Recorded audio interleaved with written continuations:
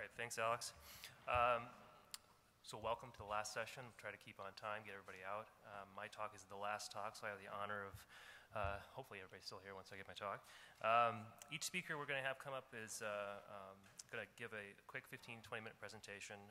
Some great talks planned. They're going to cover from the elbow to the wrist. Just to introduce myself, I practice out of Anaheim, California. I'm a hand and upper extremity surgeon with Kaiser in Orange County, but I also help teach residents and fellows at University of California, Irvine. And our first speaker, Eric Hentzen, comes from UCSD, just down the street. And he's an associate professor of orthopedic surgery there, and also the director of hand surgery and upper extremity surgery at the VA Medical Center in San Diego. He's going to talk to us about peripheral nerve injury and repair.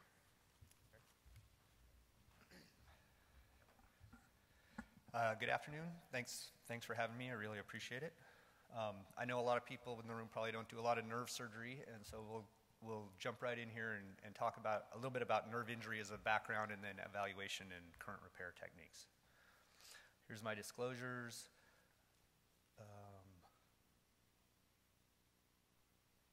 This doesn't look like the thing. Okay. First of all, nerve injury, peripheral nerve injury encompasses a wide spectrum of disability. These can be things from chronic compression or crush injuries to sharp lacerations. 75% of the treated nerve injuries are in the upper extremity, and the prognosis for these is really kind of iffy, and with only about 50% regaining useful function. The good thing is there's a lot of research going on. On a cellular level, this is not sorry, this is not the talk that I thought I was going to be given. Okay, on a cellular level, the axons and the Schwann cells are the two important factors. The axon is what transmits the nerve signal itself, and then the Schwann cells are the supporting myelin. They help make the transmission better and also are important in regrowth of the axons. Basic anatomy, there are three layers of the nerve. The epineurium is the external supporting barrier. The perineurium, which surrounds each fascicle, is important in that it gives the most strength to the nerve. And then the endoneurium surrounds individual nerve fibers. When there's an injury, there is a zone of injury that can be small in the case of a laceration, or it can be quite wide if you have a big crush or mangled extremity. Distal to the level of the zone of injury, where the axon is injured, a process called Wallerian degeneration occurs, in which both the distal portion of the axon as well as all the glial elements break down. This is moderated by the Schwann cells and only occurs if there is axonal disruption. It starts within a day or so of the injury and continues for a couple months at least. This Wallerian degeneration is necessary before regeneration can occur. At the level of the injury, the axon regenerates from a growth cone, which moves 1 to 2 millimeters a day, or about an inch a month. The surrounding structures in the basal lamina are what guide the axon back to its end organs. And as this growth cone advances, the Schwann cells realign and obtain their more normal morphology to allow function to occur. Injury classification was first done by Seddon in 1942 and then Sunderland in 1951. And this is important because it is important for prognosis. Just going through the Seddon classification, which is easier and very pertinent, neuropraxia is the most mild type, and in this there is no disruption of the axon, and so there's no Wallerian degeneration, and we expect full recovery in these cases, or nearly full recovery. In axonotmesis, the axon is disrupted, but at least certain portions of the surrounding structures are in continuity. And Sunderland, this is where Sunderland subdivided it, whether the endoneurium, epineurium, perineurium is intact. And then neurotmesis is a complete transection of the nerve. In neurotmesis, we don't expect any recovery without an intervention. And in axonotmesis, there can be variable recovery. And there's just that. Other prognostic factors are important. The age is important. Younger people do better, as in most things, with people in their 20s or younger definitely doing better than olders. The level of the lesion is also important. Because the axon has to regenerate from where it was injured, the closer it is to its end organ, the better they will in general do. The type of nerve injured is important, with sensory recovery better than motor in most cases. the cause of injury or the zone of injury. So if it's a crush, it does worse than a laceration. Those factor in. And then the delay from injury to repair. This is something that the surgeon actually has some control of over in contrast to the others. Clinical examination is important. First of all, it lets you define the level of injury and the degree of injury by looking at what sensory function is out, which muscles are working or not. You can determine where the injury occurred. Also, if you have distal muscles that are still functioning, even if they're not functioning normally, then you know you don't have a neurotmesis. It's also important to carefully document your initial exam because this gives you a baseline to compare to later with serial exams to see if there is any recovery and the rate of the recovery. If you have an open injury, of course, you have to evaluate the wound itself. You can see if it's clean or dirty. If there's a lot of necrotic tissue, you can evaluate how wide the zone of injury is, and also other associated injuries that may factor into your treatment. For peripheral nerve injuries, imaging is, in most cases, not really necessary, but it can be helpful in certain cases. When you decide to use it, I would say the imaging modality of choice is ultrasound. It's very available, it's cheap, it's reliable, and it's very good at assessing for continuity as well as neuroma or scar formation. It is, however, somewhat driver dependent. MRI can show you pretty much all the same things. It can get to nerves that ultrasound can't see, and it can also give you some information about the other surrounding structures. Imaging is useful if you have an obtunded patient and you can't get an exam, possibly if the patient has been operated before somewhere outside and it's unclear what's going on. So it's something to consider. Electrodiagnostic studies such as nerve conduction or EMG, these allow us to do multiple things. In the acute setting, the nerve conduction study, which measures conduction along different segments of the nerve, can help you localize the injury. Again, clinical exam typically can do this, but in an obtunded patient, an NCS can be helpful acutely. The EMG is not useful acutely. It does not. This is showing the the end organ's response to nerve injury, and it doesn't become abnormal for several weeks after the injury. So initially, you can't tell if you have a neuropraxia versus a full nerve transection. So these are some indications that you may be able to use that for. Okay, as far as nerve repair, what are the indications for nerve repair? So if you know you have a complete transection or neurotmesis, then you know you need to fix this. This is most commonly occurs with open injuries. In a closed injury, it's a lot of times more difficult to know if you need to do surgery or not. You can't tell a neurotmesis from a dense neuropraxia. In these cases, the typical protocol is to wait for 3 to 6 weeks, get your clinical exam initially, compare this to the exam after several weeks. If there's good improvement, you know you have a neuropraxia or at least an incomplete injury. Also, an EMG is obtained at 3 to 6 weeks because, again, this is where it first starts to show changes. And this baseline EMG is important, again, for following recovery, as EMG will show signs of reinnervation much earlier than even clinical exam. EMGs can be then serially obtained every 6 weeks or 8 weeks to follow the progress in the sort of questionable ones, whether you don't know if you're going to need to do surgery or not. Again, imaging can be useful. A lot of times you can do this delayed. If you, at your 6-week mark, still have no function at all, you can get an ultrasound and assess for continuity. If you see that the nerve is discontinuous on imaging, or if there's no recovery on EMG by 3 to 6 months, then exploration and repair is indicated. Okay, when you decide you're going to have to fix the nerve, always remember the best treatment is immediate, direct repair. That's always the answer, if it's possible. With delay, you have lots of things that can happen. First of all, there's scarring in the bed, and there's also scarring in the nerve. Scarring in the bed makes the dissection more difficult. It makes it more traumatic to get the nerve mobilized and neuralized, and it just makes it more difficult around the nerve. Scarring within the nerve will block the fascicles and block regrowth, and again, makes lining up the nerve for repair more difficult. However, primary repair is not always possible. First of all, you have to have a clean wound. You can't do the repair if there's an active infection or a lot of necrotic tissue. The necrotic tissue has no good blood supply, and you won't get good healing without that. In some cases of a crush, you know you're going to have to fix the nerve, but it's not really clear how much of the nerve is damaged, and in those cases, we may wait several weeks to see which nerve looks good and which doesn't. And then you have to have good soft tissue coverage and skeletal stability. So when you decide to do a direct repair, the goal, again, this is a basic tenet, you need to get a tension-free repair. It's been shown over and over that tension causes gapping, increased scar formation, and ischemia, and all of these things lead to poorer outcomes. In order to get a tension-free repair, a neurolysis is always indicated. This can be very minimal in a sharp laceration, or you can do a very long neurolysis. In some areas, such as around the elbow, a transposition of the nerve may be able to give you significantly more leg, even up to 3 centimeters.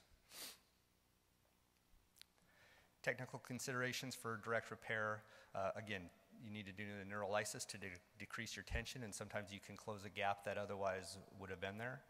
Also, you always have to resect back to healthy nerve. So you need to resect nerve back till normal looking, people will say pouting fascicles, and this has to be on both sides of the defect.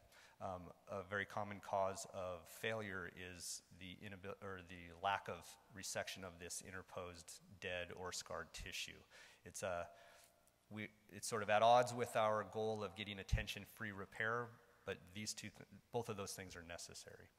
Always you need to have gentle tissue handling. These are fragile tissues, and the microscope is helpful both in your dissection and determining what's viable and what's not, and in actually performing the repair. Epineurial versus fascicular repair. People will talk about this a lot, and really there's not much difference in results for these. The exception may be the ulnar nerve at the wrist, where the motor fascicles are fairly easily defined and fairly easily repaired. And when we use small sutures, usually 8 to 10-0, depending on the size of the nerve. So, what happens when you have a gap and you cannot get a tension-free repair? This is a very common scenario. It occurs with crush injuries with a wide zone, also when there's delays in repair, also if there's a tumor or a neuroma that has to be excised. There's a bunch of options for gaps, and that's what we'll talk about for the next part of this. The gold standard for gaps is autograft nerve. So that's the other thing. There's never anything better than autograft nerve. It preserves the nerve architecture. It has growth factors inherent to it that promote nerve regrowth. And since it's autograft, it's non-immunogenic. It also, however, has significant drawbacks, and the big one that everybody worries about and the reason that we look for alternatives is the donor site morbidity. This nerve does something normally, and so you're going to have typically a sensory defect with harvest of this nerve. There's also potential for complications at the donor site, such as neuroma or scar formation. Autograft nerve also has limited availability.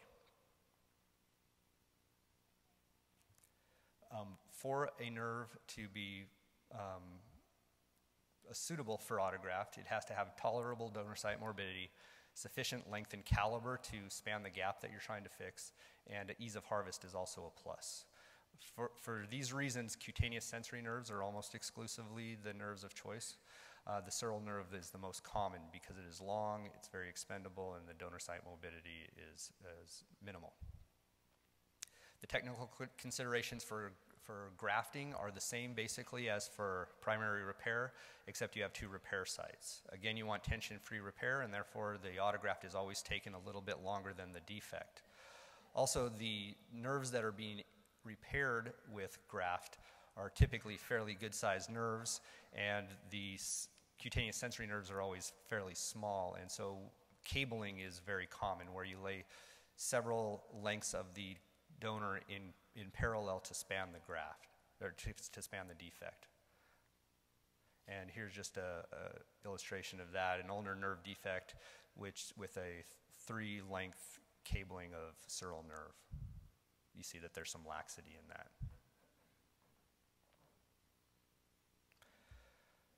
Okay, So to avoid the donor site morbidity and also the availability issues, people have looked for multiple alternatives. The alternative that's closest to autograft is nerve allograft. Because it's coming from a cadaver, there's no morbidity and there's almost an unlimited supply.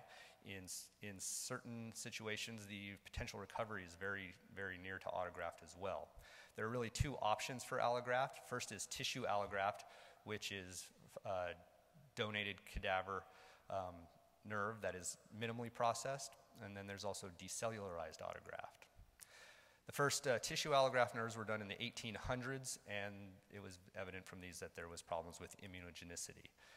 Currently, graft processing is used to really decrease this, but patients still need 2 years of immunosuppression and all the things that come along with that.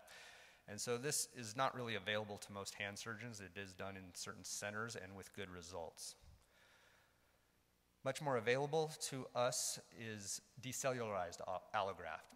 This isn't really an ad, but Axogen Avance is the only one that's available in the US for this. It's highly processed and acellular to make it non-immunogenic and also to sort of modulate the surface molecules to promote axon re-ingrowth. The thing that it has is it has the structural architecture maintained with microtubules and laminins to direct the nerve to where it needs to go. The results for this have been looked, so this is relatively new stuff. I say in the last 5 years or so, it's really taken off. And there's good data that for sensory nerve gaps up to 3 centimeters, it does well. For larger gaps, there are reports of very good results out to 7 or even longer centimeters, but there's much less data on that. Also for motor or mixed nerves, the data is very sparse. In animals, it does seem clear that the allograft doesn't do as well as autograft for these larger gaps or for motor nerve. A simpler and slightly cheaper option is conduits. These are simple tubes that incorporate the nerve gap. They have several things that they help with recovery. First of all, they direct axon regrowth. They keep the sprouting growth plates from going willy-nilly all over everywhere. Also, they keep scarf from coming in from the outside and provide this barrier to fibrosis. They may concentrate growth factors secreted from the nerve ends in the space between the two nerve ends. Biologic conduits have been used since the 1800s. These were veins and arteries. And synthetic ones have been available since about the 1980s, and there's multiple commercial types available. Whoops. Okay, if you look through the literature for conduits, it's clear that these are best only for small sensory nerves. There's good evidence that you can use these for short gaps up to about 3 centimeters. They definitely don't do as well as autograft or even allograft at larger than 3 centimeters. And even at shorter distance, less than 3 centimeters, autograft or allograft seem to do quite a bit better. Another really good use for conduits, however, is augmentation of primary repair. So you have direct repair, but you can wrap this direct repair with a conduit to keep the axons aligned and to prevent fibrosis in that area. It also provides some structural strength to your repair. The disadvantage of this, again, it's commercial, so it costs something, and then there's no architecture or Schwann cells there. Okay, so in summary, always remember primary repair without tension is what you want to get if you can get it. However, there are a lot of cases where this is impossible. You can never go wrong with autograft. It's the gold standard. There is not really any incidence where you can show that that does better than, or that does worse than anything else. However, it does have the donor site morbidity associated with it. Classic allograft with immunosuppression is available only in certain centers, but does have a place and is still being looked at. Decellularized allograft is really being studied right now. It's good for gaps from 1 to 3 centimeters really, and sensory nerves primarily, but there is some evidence for use in that in longer defects. And then conduits are really, they're good for up to 3 centimeters, but really good for shorter gaps and for an adjunct to direct repair. And And so this is just a sort of a graph of the way I think about it. Less than a centimeter, I try to get mobilization and direct repair with or without a conduit. Conduits I'll use out to about 1.5 centimeters or 2. The decellularized allograft out to about 3, and you can push the indications for that some, and then autograft you can use whenever, especially with motor or mixed nerves.